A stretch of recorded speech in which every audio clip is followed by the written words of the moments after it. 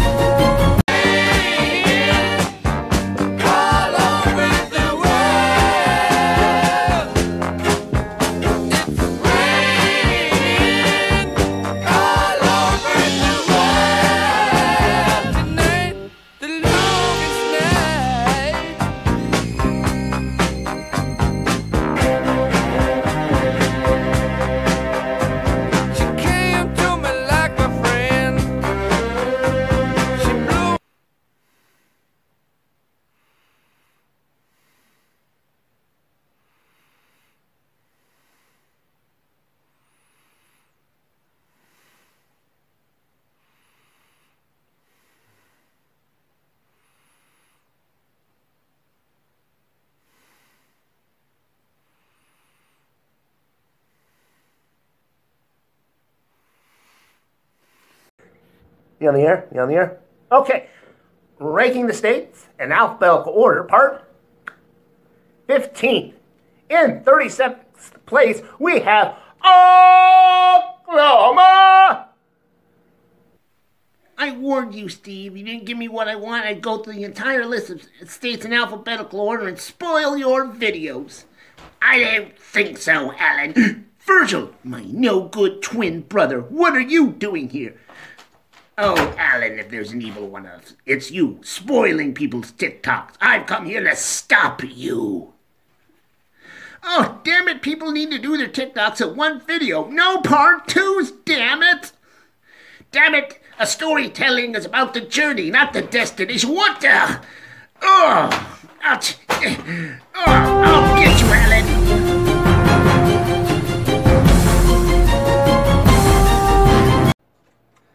Hey, stop scrolling. Are you from Georgia?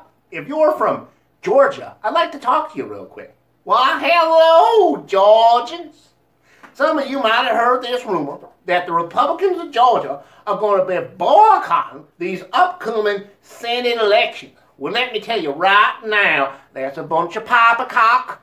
No Georgian Republicans going to be boycotting these up-and-coming elections. They just want you to think they're boycotting it. That way, if there's a rainy day or something, you'll say to yourself, well, you know what? I don't think I need to go out and vote. The Democrats have got this elections in the bag, all right?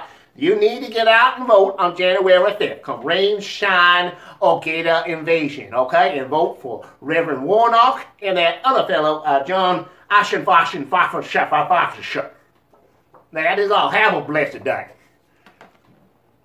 Shut up, Virgil, you're such an asshole. I hate This'll teach you to skip to the end of the stories to TikTok. Fucking video.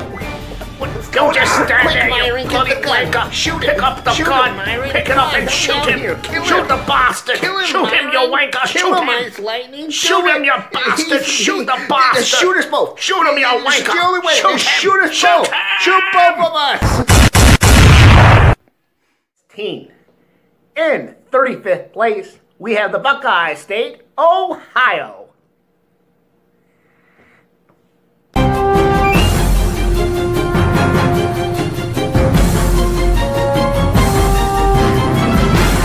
Last video, I was talking about how these Georgian Republicans are not actually going to boycott the elections like they say they are.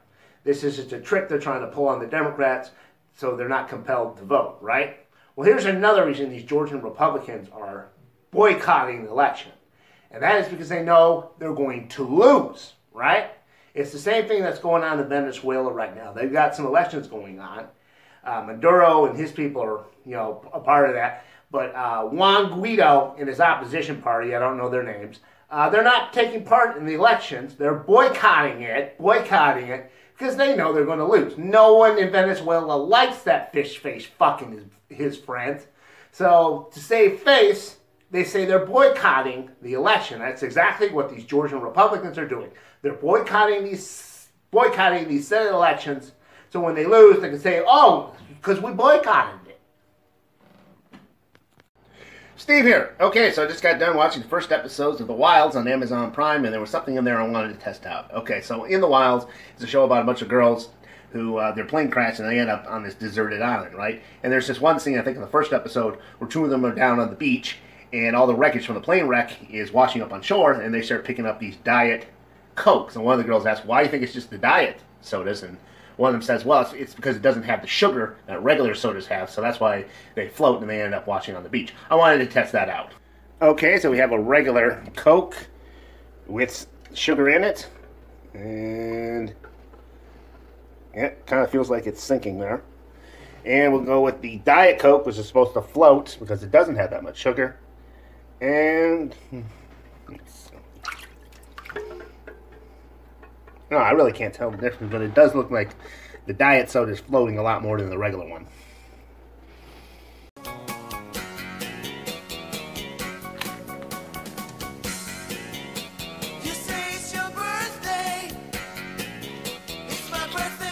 Okay, you do the wishing, we'll do the blowing. Okay, so a happy birthday to all of you who happen to have birthdays today. We're thinking of making this a regular thing on the channel, wishing people happy birthdays. So if you have someone who has a birthday coming up, let us know, and we will wish them a happy birthday on their birthday. Once again, happy birthday. Okay, so the Electoral College just voted today, and they decided to go with Joe Biden. All right? But listen here, my fellow Americans, there is still a way in which President Trump can remain president. You gotta listen. You gotta listen very carefully. Are you listening? You hear that? Psych!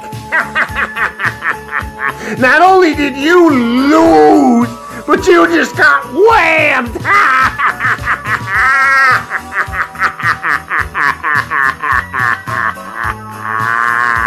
Okay, moving on to the Georgia Senate runoff elections.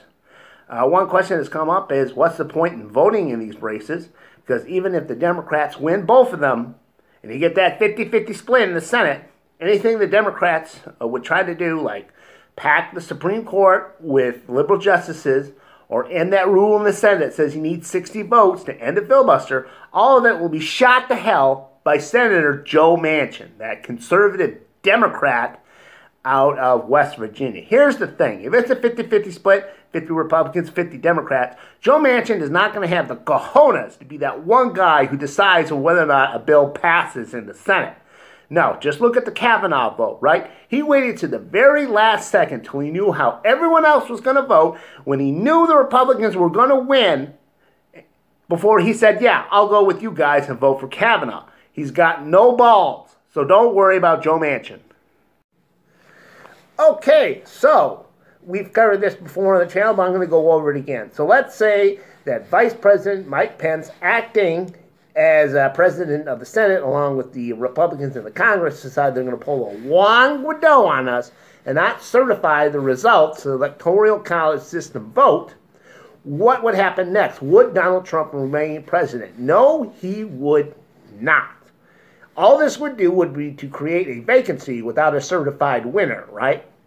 So when President Trump, as well as Vice President Pence's terms end on January 20th, according to the line of succession, the Speaker of the House would become president. I don't know, I'm just getting chills thinking of that Aztec mummy Pelosi becoming president. But even that doesn't have it happen, because the new Congress coming in could vote for Joe Biden as their Speaker of the House, and then he could still become president. Okay, so today is the day in which the Electoral College, the people who do the actual voting in our presidential election, will be voting. So let's all keep an eye on the news for developments in that. Now, as far as I can tell, the electorals who are supposed to be voting for Joe Biden today have not been replaced. Remember, Trump had tried to do that in Georgia and Pennsylvania, I think, but it fell through. That being said, we cannot guarantee that they haven't been bribed, blackmailed, or threatened into changing their votes. Remember, Trump only needs to get 38 of these people who are supposed to vote for Joe Biden to vote for someone else, tank this thing, and then he gets kicked to the House of Representatives where he has an advantage. I'm just going to say it, this is just another damn reason we need to get rid of the Electoral College. I mean, what I said might seem improbable, but it's not impossible. Okay, moving on to the Georgia Senate runoff elections. So I see a lot of TikTokers from outside of Georgia are trying to get these Georgians to vote for the Democrats, which would be fine if they weren't doing such a terrible job of it. All these non-Georgians want to talk down to the Georgia voters in the most pretentious, pompous, and condescending tones you could ever imagine. They act like if you don't listen to them, these Georgians, they're a bunch of morons, all right? Knock this shit out, all right? They're not going to listen to a bunch of out-of-state snobs. We're going to have to be fucking nice to them if we want to get the fucking votes, you fucking morons. It's like that old saying, you catch more flies with honey than by being a complete asshole. Okay, so today, Senate Majority Leader Mitch McConnell congratulated Joe Biden for his victory in the 2020 presidential election. And he urged all Republicans to accept the results of the 2020 election. Now, this made the Magna crowd mad because they think all Republicans need to give Donald Trump 110% in his efforts to stay in the White House. And they have threatened to boycott the Georgia Senate runoff elections, which will determine who controls the Senate. So it begs the question, why did Mitch McConnell do this? Well, Mitch is simply asserting himself leadership-wise.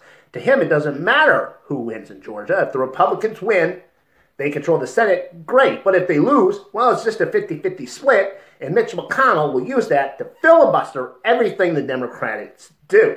So now, if Donald Trump is gone, all the spotlight will go to Mitch McConnell as far as leadership.